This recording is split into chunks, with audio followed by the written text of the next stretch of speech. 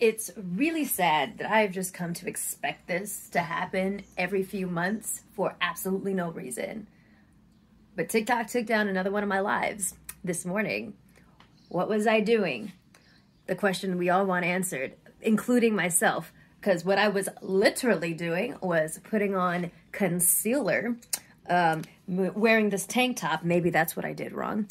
Wearing this tank top and saying almost nothing, really. Just literally just putting on concealer. I am convinced, honestly, that for certain people, they will just keep doing this for absolutely no reason other than to just discourage from being on the platform, I think. I really do think so. Because I was not even talking about anything. Really. I was just chilling. Drinking coffee. That's it. This is so frustrating because live streaming for TikTokers like me is one stream of revenue. And that's an entire week of revenue that I'm going to miss out on. And they fucking know that. And I know they just want to hit you where it fucking hurts. But you know what? It's fucking fine. Because you know what? The last time they banned my live, I did a video about Prince Harry and Meghan, and that shit went fucking viral. So if things work out the way that it did last time, then maybe God just has another viral video in store for me coming up. Who the fuck knows? I don't know. But I am fucking sick and tired of this, especially when there are so many predators, domestic abusers, racists, just bullies in general, awful, awful people that continue to have a growing platform on that fucking app and seem to be able to just be untouchable. Absolutely untouchable.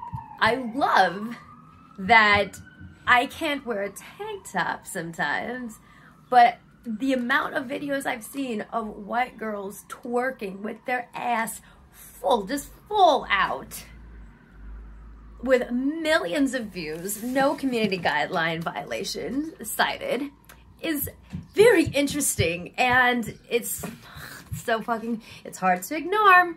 It's hard to ignore, and it's really hard to not get fucking angry when you have to tiptoe around absolutely everything you do and you see shit like people just doing whatever the fuck they want, and apparently it's okay when they do it, but not when you do it. It's very frustrating. It's very, very frustrating. I love playing the game, like, what did you do wrong this time? As if I don't play that with myself every single day already. So I won't be back on live stream until May 14th. So whatever, I'll still be producing content on that shit app because that's where most of my followership is. And there will be content on here as well, and on Instagram, and on Twitter. And honestly, I'm just trying to siphon people over to my other social media since they want to play these fucking games. I'm like, okay, well, why don't you help blow up my Twitter or something, or Instagram? So go follow me on my Instagram and Twitter and whatever. And obviously, you're probably already following me here, so that's cool. But my God. And I feel like I just literally saw this happen to another creator of color a few days ago for absolutely no reason. Something very similar. It just keeps happening. And now they're not even telling you. Like, now they're not even telling you what you did. It just says you violated community guidelines. And they don't tell you exactly what you did. They don't tell you exactly what you did so that you can at least try to not do that thing again anymore. They keep it vague, obviously, so that they can keep on harassing you like this and keep on telling you that you're doing something wrong and you don't know what it is. And so you live in fear and you try to guess what it is that you did wrong. And I imagine that in trying to guess what you did wrong, a lot of people will end up just not talking about certain topics, not wearing certain things, basically silencing and diminishing themselves. I'm very familiar with this because it has been done to me in person on a much, much more serious level. And so I'm pretty sure that is the tactic here, and it's disgusting. But you know what? As frustrating as this is, and as much as I kind of cried a little, this is not the worst thing that's ever happened to me. So whatever, fuck you, TikTok. Suck my balls. Keep your 1 week ban. Keep your 1 week ban. Maybe I should wear a full hazmat suit next time I live stream. Just a full chem gear get up so that none of my skin is showing. None of my skin is showing. None of my face. Just, maybe that's what I'll have to do.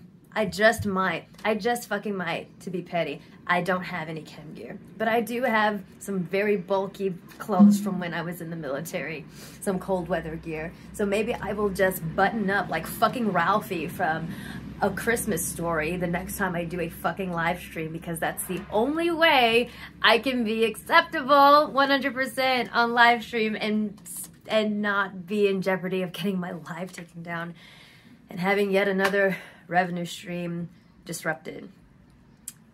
This is frustrating. This is routinely done to creators of color on TikTok. This is routinely done to creators that just speak about social justice in general, no matter what color they are, even white creators. I have a TikTok peer, Chelsea Hardame, that has been going through it in a similar way, like even more.